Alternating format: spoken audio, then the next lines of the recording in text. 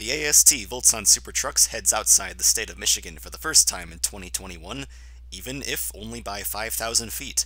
We're at the Toledo Speedway this week in Toledo, Ohio, and taking the pole position would be Juan Cortez in truck number 95. Cortez, the Midwest Motors racer, had a top 5 qualifying run last week at Flat Rock, but got flipped upside down halfway through the first lap and had no chance to show what speed he had for the race, getting another chance here today and making the most of it with the first pole position of his career.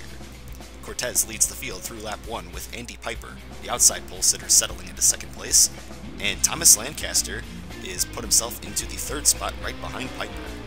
Lancaster also crashed out of the race very early at Flat Rock, and that was the very first race of his Super Trucks career, so we have really not gotten the chance to see what this young man from New York is capable of, and apparently he's capable of speed, having put that truck in the top 5 for today's race, but falling back as he has found himself stuck in the outside lane. As he and Danny Vigo begin to drop backwards, that allows Wilson Timothy and Caitlin Holt to move their way into the top 5, joining Jason Miller, who also started here up at the front.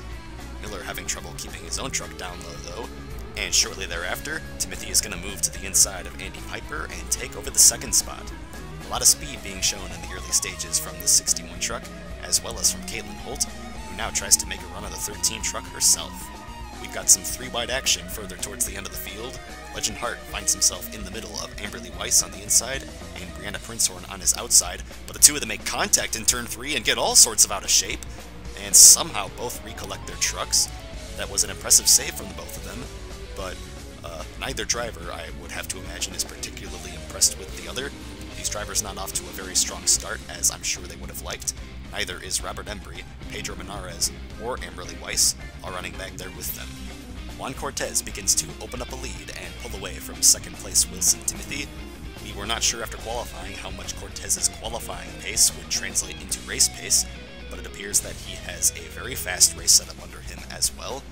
Cortez has not enjoyed the success that some of his fellow longtime competitors in the Super Trucks have, but he is proving his worth here today and showing that he is a much improved driver over the Cortez of years past.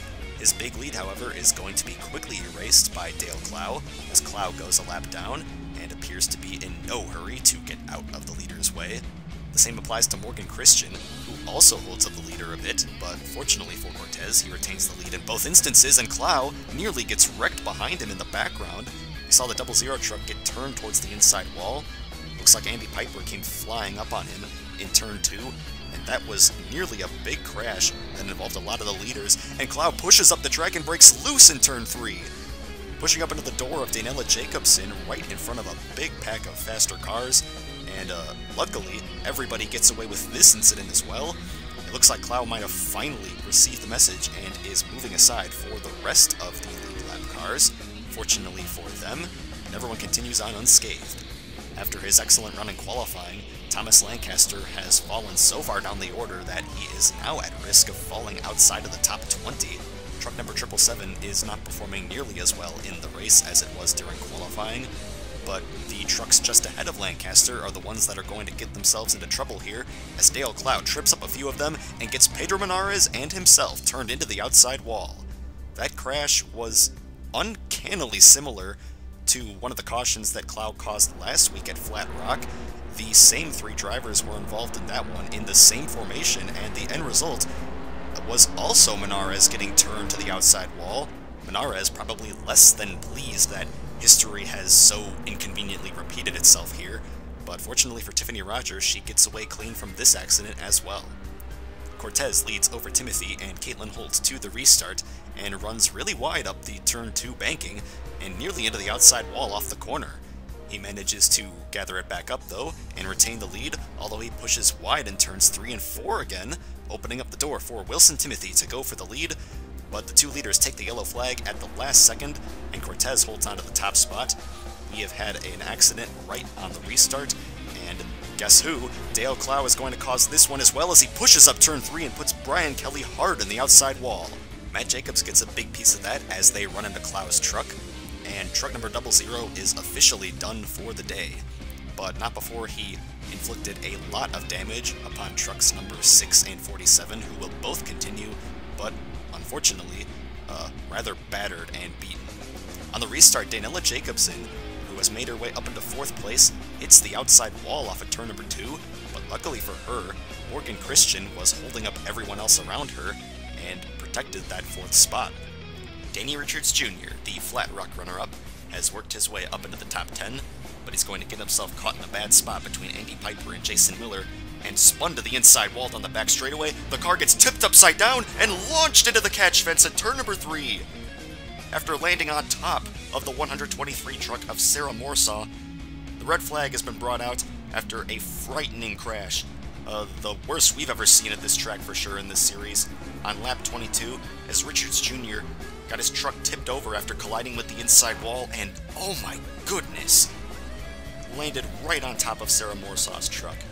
The A-post on the 123 took a lot of the force of that impact and received a lot of damage, but luckily held up. That was a very vulnerable part of the truck to take that big of an impact, and we're very, very relieved that Sarah Morsaw is unhurt. Danny Richards Jr. was unhurt as well, although he had to wait a little longer to get out of his truck, while the track workers got number 70 machine down from the fence that it knocked over. Just down the track, Andy Piper got wiped out in turn 3 by Jason Miller as Miller tried to save his own truck, and that's going to get Pedro Menares, Thomas Lancaster, and Matt Jacobs involved in the ensuing crash. Flip Papadopoulos got a small piece of that as well. Sarah Morsaw and Danny Richards Jr. are very obviously out of the race, so are Matt Jacobs and Pedro Menares, but once more we are very fortunate that nobody was harmed in this accident. With the way that it played out, that was not a guarantee. The race remained under the red flag for an extended period of time, but in spite of the expectation from a lot of the drivers in the field that we would not be able to get back going again today, everyone was ordered back into their trucks and to refire the engines. That catch fence in turn number 3 that Richards Jr. knocked down was absolutely destroyed, and frankly, I have no idea how they managed to repair it properly in such a brief period of time. But we are back underway at either case, as Juan Cortez leads over Wilson Timothy and Caitlin Holt to the restart. But unlike the first run of the day, Cortez can't pull away from the 61 truck, and off at turn number 2, Timothy makes a move for the lead of the race. He got on the gas and kept it down low with a lot of drive and a lot of grip on corner exit, and he's going to take over the top spot of the race for the first time today. Drifting wide in turn 2 though, and almost handing that lead right back to Cortez, but manages to hang on and starts to open up a big lead over the 95. Cortez is not safe in second place either, as Daniela Jacobson and Caitlin Holt team up to put him behind their trucks, as Jacobson moves up into the second spot, having slowly worked her way forward after starting from 13th, going for her second career win, just one race after her maiden victory at Flat Rock. Holt and Jacobson, however, are going to get held up big time by the lap truck of Morgan Christian, who has been caught by the leaders yet again. Cortez gets away cleanly and moves himself back into the runner-up position, as Holt and Jacobson resume their fight with one another. But these three drivers have more company now than just each other, as Robert Embry has caught up to the three of them and is going 3 wide for third place off of the exit of turn 4. Jacobson dove that truck into turn 3 on the low side, but drifted all the way up to the wall, and Holt pulled the crossover at the same time that the 44 was going down low. Holt is going to win out in this battle and claim third place in the process, and Alex Robbins has joined this fight as well. The Leicester Racing teammate to Andy Piper had a very poor showing last week at Flat Rock, showing little speed and running towards the back and causing a few crashes in the process, but today, after another poor qualifying run, he's worked his way up to the front and is fighting for the top 5. Looking at Wilson Timothy, there goes the 61 truck in turn number 3, and we're waiting for second place Juan Cortez. There he goes, truck number 95, with Jacobson, Holt, and company in tow. Timothy, as you can see, has opened up a very sizable lead over the rest of the field, which makes sense considering how much that second on back has been fighting with each other. Timothy, as well, has been setting lap times that nobody else has been able to match. The fight goes on for third, as Daniela Jacobson and Caitlin Holt continue to battle fiercely with one another, but Jacobson goes all the way into the wall in turns 3 and 4, and loses a ton of speed in the process, giving the 4th place to Jason Miller, who has been able to recover a little bit after falling back in the early stages himself. But off in the distance, and with none of his competition in sight, Wilson Timothy takes the white flag, running right in the tire tracks of Brianna Prinzhorn and attempting to avoid any inherent risk in running side by side with another truck. He has proven himself to be the fastest driver of the day, and he is going to be rewarded with his first victory of the 2021 season. Rounding the final corner, Wilson Timothy wins at the Toledo Speedway. This is the first victory of the season as well for the Binford Racing team. Juan Cortez brings the truck home in second place for the best finish of his Voltson Super Trucks career. It was an excellent day for Cortez in the Midwest Motors truck. Jason Miller got around Caitlin Holt on the final lap of the race to claim the final spot on the podium. That's his second of the season, and Holt finishes in fourth for the second race in a row. Danella Jacobson holds onto the fifth spot after hitting the wall late in the going, backing up her maiden win with another top 5 finish. Robert Embry made up a lot of ground to achieve a 6th place finish, and that is the first top 10 of his young career. Alex Robbins is in 7th with the 2nd to 8th place finish in a row for Alex DeFranco, the teammate to Juan Cortez. Amberly Weiss has a quiet day herself, but brings the truck home in 9th, and Danny Vigo may not have been able to achieve his 4th podium in a row and continue the streak that began at the end of 2019, but he still brings the truck home, rounding out the top 10.